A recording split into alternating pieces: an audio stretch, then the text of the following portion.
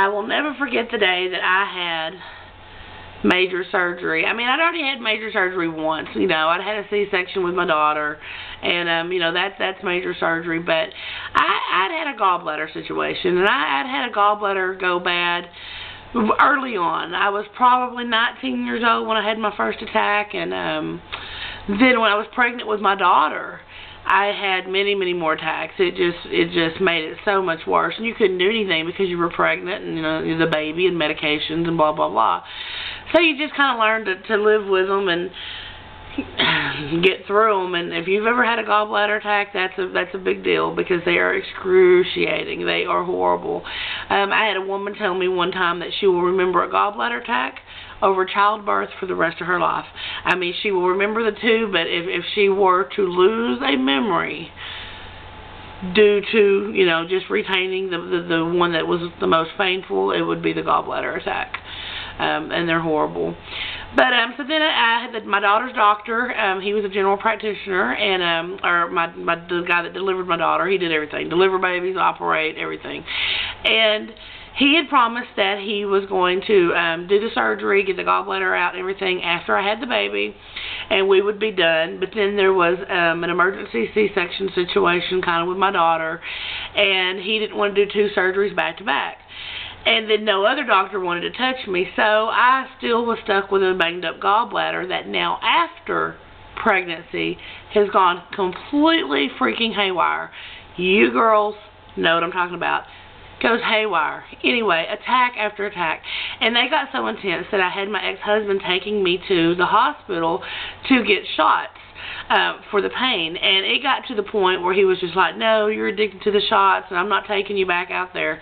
Oh, that was a crock of shit. I couldn't breathe. I couldn't move. I couldn't get any position. I felt nauseous. You know, they're horrible. And he got to the point where he refused to take me to the doctors anymore, refused to take me to the hospital anymore, blah, blah, blah, blah, blah. So I just kept having these attacks and trying to get through them.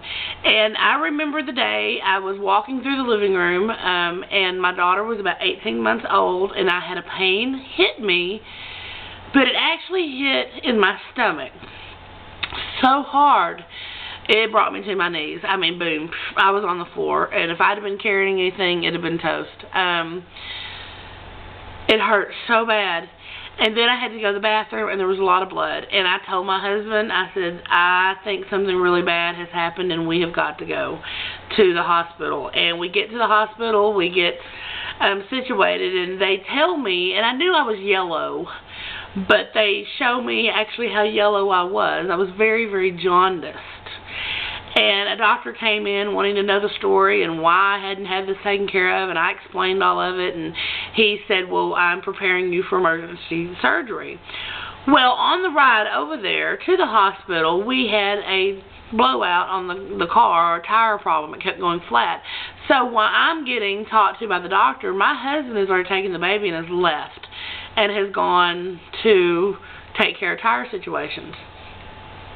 And by the time he comes back, they're telling me, they're like, you're going into surgery now. And so by the time he gets back, I'm in the operating room. I mean, it was instant.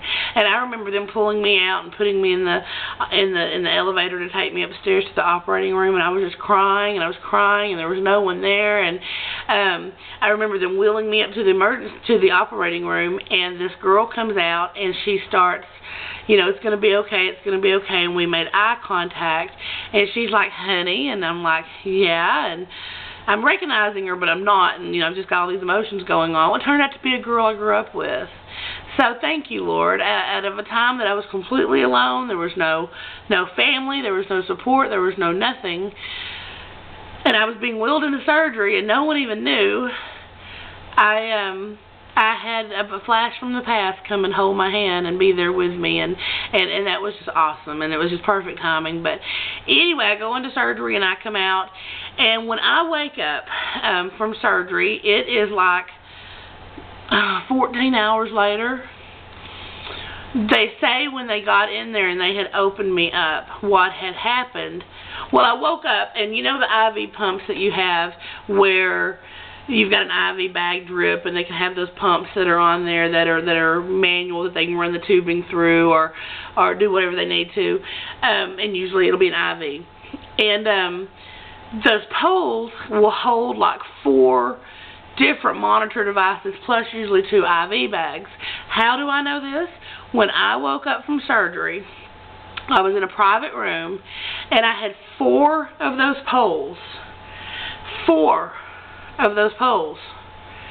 Each pole had 4 devices.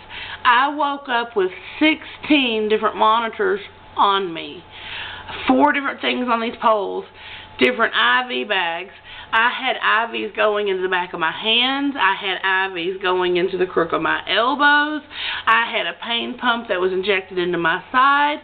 I had all of these drainage, 3 or 4 drainage tubes that were coming out of my body. I had hoses down my throat, hoses down my nose. I had a catheter in. Yay, God almighty, I hate catheters. I had IVs going into my ankles. I had IVs going in behind my knees. I had an IV going into my neck. I had 16 different machines and then several IV bags going, plus the drainage tubes and everything else going on at once. And I remember waking up and my doctor sitting there, and he said, "I've never met a real angel." And I'm just like, what? You know, and I'm all out of it. And he said, "You should have walked off of this earth long time ago." He said, "I've never opened up a body and seen a little girl so sick, and still cracking a smile and running around here until she has to come in." They say that when they got in there, that what had happened over time is that the gallbladder had started going bad, and then the gallbladder filled with gallstones, and then the gallstones and everything got compacted and backed into the bile tubes, which backed into the liver, then backed into just different ductings and things that go on there. There was also the day that when I fell and I went to my knees, there had been some things that had been built up from one way or the other, I don't know, but it had been built up and it had let loose and tore through, actually ripped a tear in my intestines, which I had already had somewhat, and I had been leaking bile and poop and waste and urine into my body. So they ended up removing a huge part of my intestines. I actually should probably have a colostomy bag before this lifetime ends, which is awesome. They cut my liver out, except for it regenerates itself if you get it down to just kind of where the main arteries are, and then it regrew itself. Then they cut part of my stomach, got all cut up and messed up because it was gangrened or whatever from the leakage. The bile duct tubing is gone, and that is plastic tubing. Just a lot of things. I was very, very sick. My liver was poisoned, my stomach was poisoned, my intestines were poisoned, my gallbladder was poisoned, my blood was poisoned. I was very sick, and I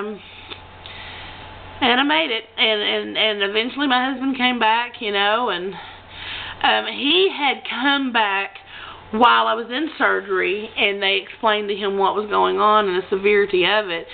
He says to me that he called family and said, "Here's the deal, and she may not come out." And he said they told him I may not come out of this alive, that if there was anyone that needed to be called, they needed to be called. He promises he made the phone calls. I don't know anymore. I don't care, really. He says his response was that other people had lives to live, other people had jobs, other people didn't have people to pay their bills, and so they couldn't leave, and they wished me well. You know, and that sucked because nobody showed up. No blood relations showed up whatsoever. And just the week before, my grandfather had been in the hospital, and everybody had been up there like a week, and everybody was exhausted, and my mother was staying with them and all this stuff at the hospital because we really thought this was the last round for my grandfather. And I had cooked a homemade meal and biscuits and fried chicken and baked my grandfather's chicken and just all kinds of food and smuggled it into the hospital and catered a big picnic for them. And see, those were the things that I tried to do that never mattered. And because it's a week later, I'm in the hospital fighting for my life, and they're saying that's just too bad. So, anyway, I had a very long surgery. I was a very sick little girl, and I've had a lot of stomach problems and things since then. I wish to God I had the money to go to the doctor, because I know there's things wrong, and I know that they can probably be fixed, but I really don't have any options. I don't have the money. I don't have the car. I don't have insurance. So I pretty much just sit here and hurt. But anyway, wasn't anything like it was back then. So take care of those gallbladder attacks, and don't put off going to the doctor. If you can, I understand some people can't. Anyway, peace out.